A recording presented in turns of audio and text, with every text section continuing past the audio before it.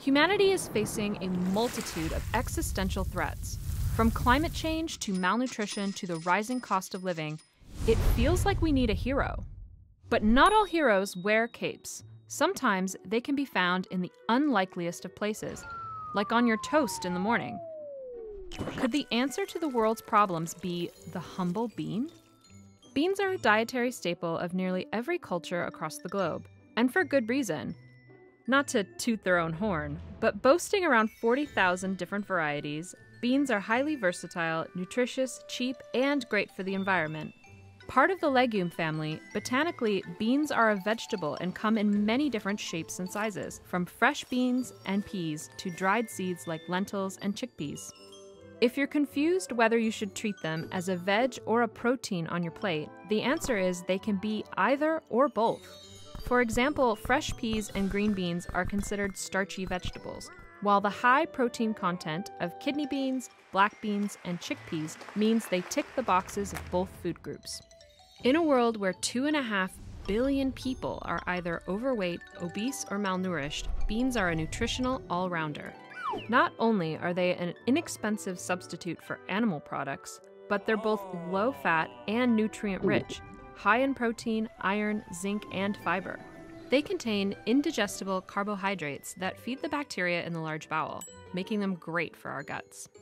While all beans contain a mix of essential amino acids, soybeans have the best ratios for our health. Other beans don't have that balance, but around the world, people have traditionally paired them with foods that make the meal nutritionally complete. Think beans on toast, bean burritos, rice and peas, dal and chapatis. Everything is better with beans. While beans are well known for their role in, to put it delicately, releasing gases, they can also do the opposite. Beans play a unique and important role in crucial ecosystems like forests, grasslands, and wetlands.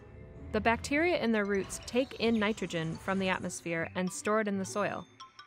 This process, known as nitrogen fixing, not only provides nutrients for trees and other plants, but acts as a natural fertilizer in agriculture, greatly reducing the need for synthetic ones and lowering chemical pollution.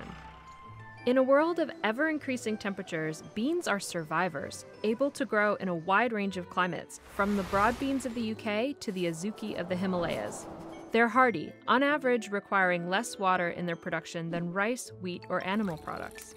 And given that global water demand is likely to increase by more than 40% by 2030, this is quite a superpower. Beans have sometimes been misunderstood. Researchers once worried that the isoflavones found in soy could cause health issues by mimicking the hormone estrogen. But thankfully, more recent studies have found no evidence of this. In fact, modern research suggests that soy could even lower cancer risk and help maintain healthy hearts. Another concern is that growing soybeans leads to deforestation in places like the Amazon. But in fact, nearly 80% of soy produced in the region is used to feed the animals that feed us. If we ate less meat and more soy, we would need to use a lot less land, which would mean less pressure to convert forests and natural habitats for growing food. Like everything in life, beans aren't perfect. For those who haven't had beans consistently in their diet, they may need to introduce them slowly to get used to their bulk and high fiber content.